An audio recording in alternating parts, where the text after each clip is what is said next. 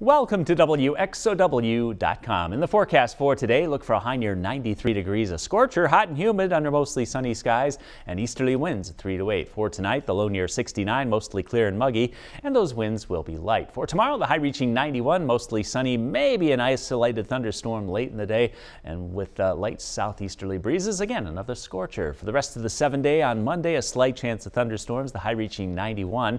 For Tuesday, thunderstorms likely with a high near 90, a slight chance of rain again on Wednesday, the high 92. Moderate to slight chances of thunderstorms continue into Thursday and Friday, once again with highs in the upper 80s to lower 90s. Tune in to News 19 for more complete details.